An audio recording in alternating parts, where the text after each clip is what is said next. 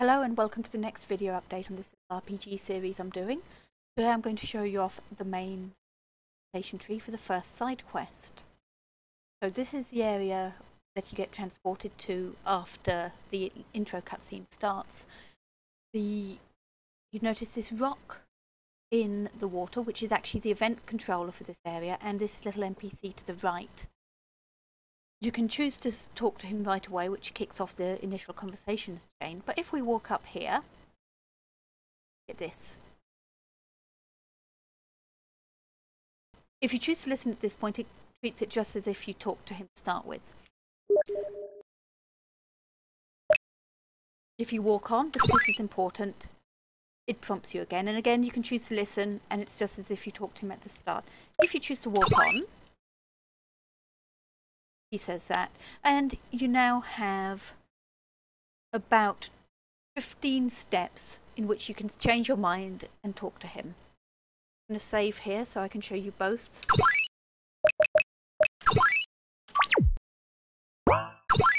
So, if we just bimble around and don't talk to him,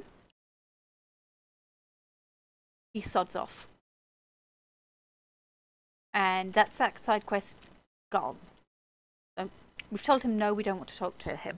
The side effect of that is that we've taken a hit to our honour stat, which is used later. So, but you know, he's got a point. We are a chivalrous knight. Let's talk to him. At this point, the conversation chain goes exactly as if you'd talked to him up there at the start or right at the start.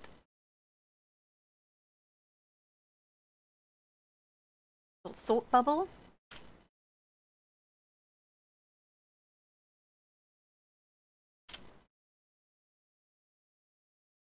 And a bit of introduction about the main opponent for this area.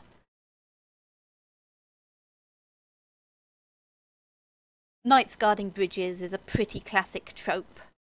Oh, I hate that word. In Arthurian tales and this of genre.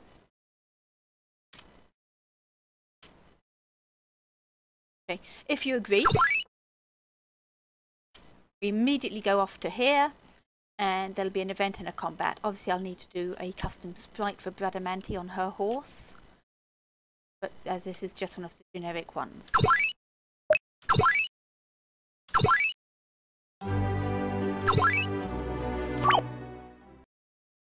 Where it gets interesting is if we listen to his spiel.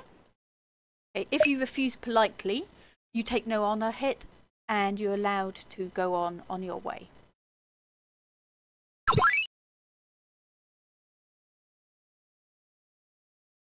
And once you've refused his quest, after a few steps, he walks off. If you refuse rudely, take an honour hit again. And he asks who you are. Now, if you tell the truth, you regain your lost honour for being rude. But, and I've missed out a dialogue box here for him, but it triggers a flag that says he knows who you are. As Bradamante's thought bubble said, there's bad blood between their two houses. So later on he's going to show up and betray you. If you refuse rudely, and then obfuscate who you are, you give her title, but not her name. And then there's a 1 in 3 chance that he'll remember who she actually is, and it'll be the same as if you told him the truth. However, you don't regain your lost honour for being rude to him.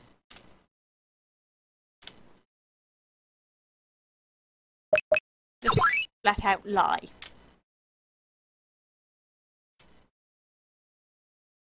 At this point, he doesn't know who you are, but you've taken another honour hit for lying. And there we are. The next thing I need to do is actually work out the class abilities for Bradamante, finish off mapping this area,